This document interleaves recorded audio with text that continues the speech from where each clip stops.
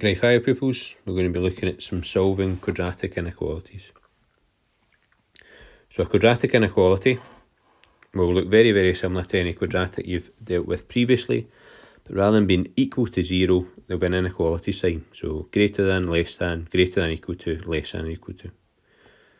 Our method is that we'll always look to try and get in a position to sketch the graph. And this graph is very, very important because it gives you an idea of what exactly is happening at any particular point. Once we've sketched the graph, then we will look to try and solve by inspection, i.e. by looking at the graph and making a judgment. Okay, we've got two examples here, and they give the two different type of solutions that you'll be asked just at the very, very last stage, how you're going to interpret exactly what's happening within your graph.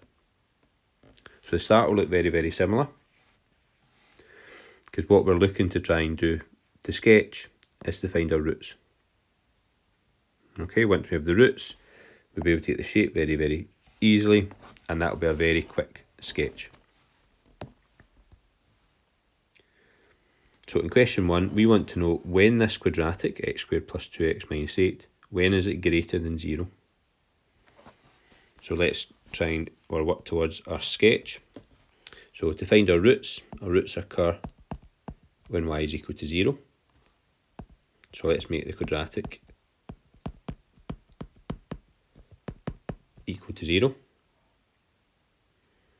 And in that situation, quadratic equal to 0 every single time, we factorise and solve. Again, make sure you're factorising how you are comfortable. In this particular case, the only way I can get x squared is x by x. To get my 8, I've got an option of 1 and 8 and 2 and 4. And to get my plus 2x, I'm going to have a difference of 4 and 2. And that will be plus 4 minus 2. Make sure you check your factorising. Make sure you're confident in what you've done. Okay, factorise and solve. So roots occur, x equals 2.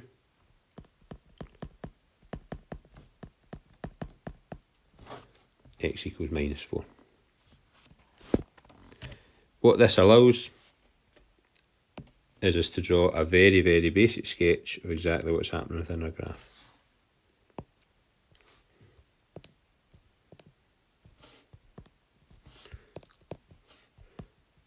X and y, our roots occur at 2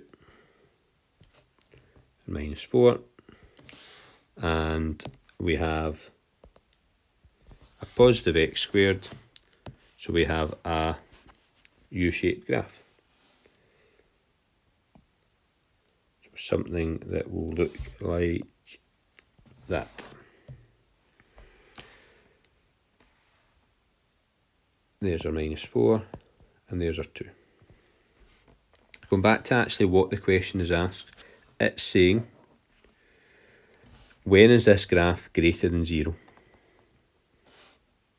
So if we look at our x-axis, anything above the x-axis is greater than 0. And anything below the x-axis is less than 0.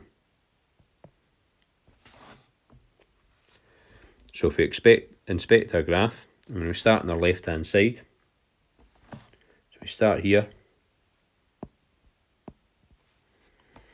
then the first bit of graph that we meet is above. So that's what I'm looking for. The next part of my graph is below, so not what I'm after.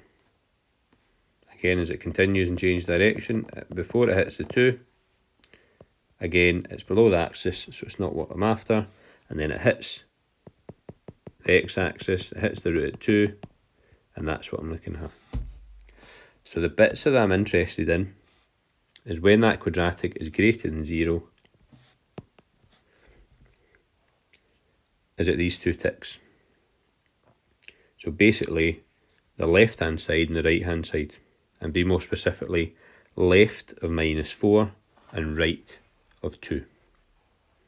So my solution for this graph is, when is this quadratic greater than 0? When is this graph showing me it's greater than 0?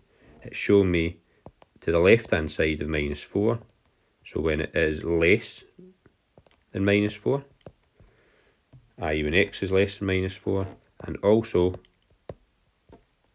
when it is to the right of 2, i.e. greater than 2, so x is greater than 2.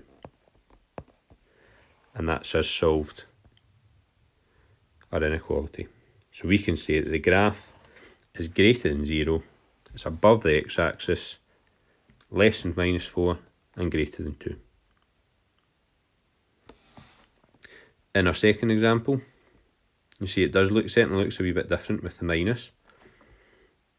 Okay, but the main bit of the solution will come towards the end, how we're going to write our final part of our solution.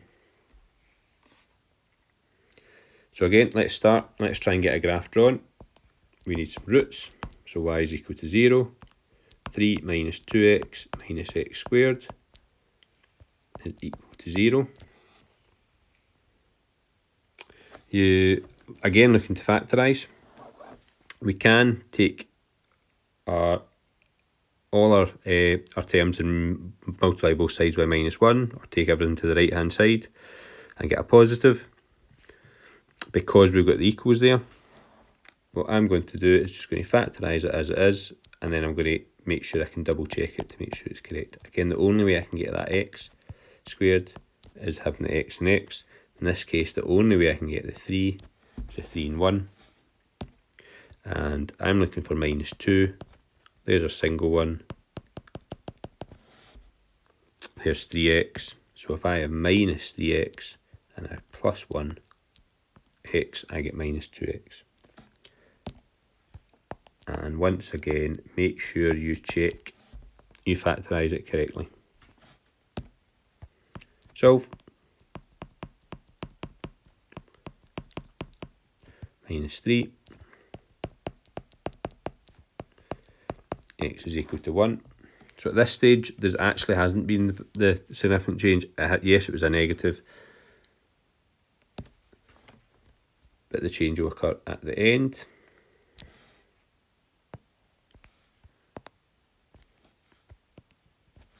So there's x and there's y. My roots at -3 and 1. And the fact that I have a negative x squared in the question, it is a maximum turning point in this case.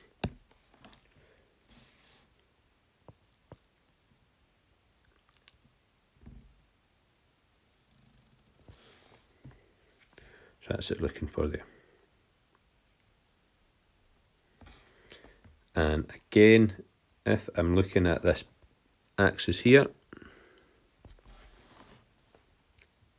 then when is it greater than or equal to 0? So anything above is greater than. Anything below is less than. But what's significant here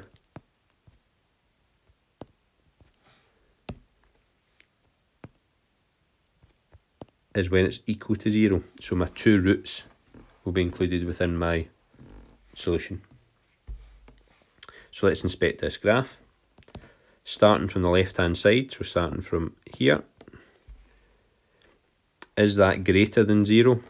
No, it's not, because it's underneath the axis, so that's not what I'm looking for.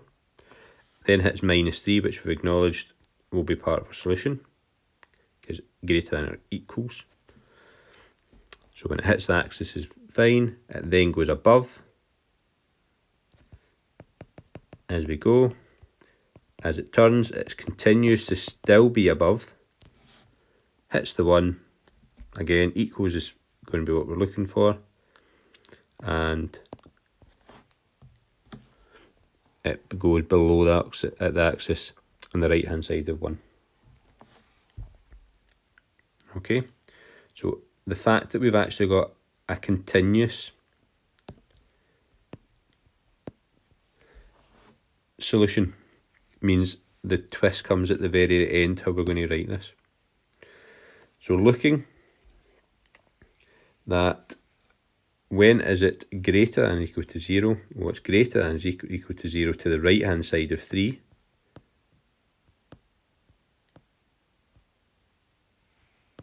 Sorry, minus 3.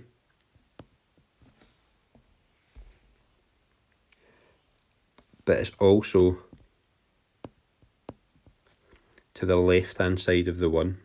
So when it is less than or equal to 1.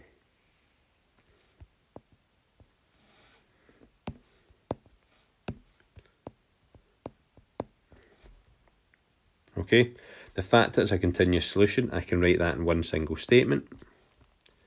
X is less than or equal to 1. This reads x is greater than or equal to minus 3, or if I thought about it in a different direction, minus 3 is less than or equal to x, and that's how I write my solution.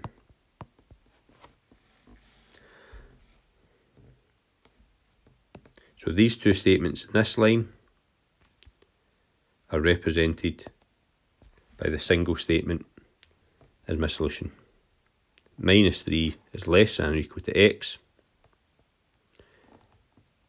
and x is less than or equal to 1. That indicates the area on and above the axis. Okay, and as always, let's look at the PowerPoint for questions.